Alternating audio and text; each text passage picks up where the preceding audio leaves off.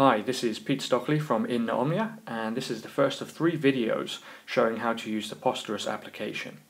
So let's get started. First of all, you want to open the Posterous application. It's the icon with the yellow square and 4 dots and 4 squares inside. Once you open the application, you're given the option to either sign up or log in. I'm going to assume that you're signed up to the Posterous service already, so just go ahead and hit the login button. So just enter the email address that you signed up to the service with, and then enter your password. I'm just going to copy paste mine in, and then hit the login button.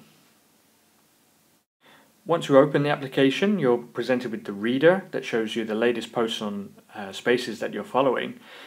You might get asked to import contacts from Facebook and Twitter, but just cancel that. For now, let's just click on the bottom right on the profile icon. Here we can manage some of our options. The first is the media quality. Now I recommend you put this up to full.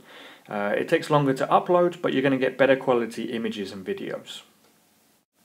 Next, you should click on Edit Profile and just take a look that your first and last name are correct. This isn't always true when you sign up for Posterous for the first time. And if you want, you can change your avatar image.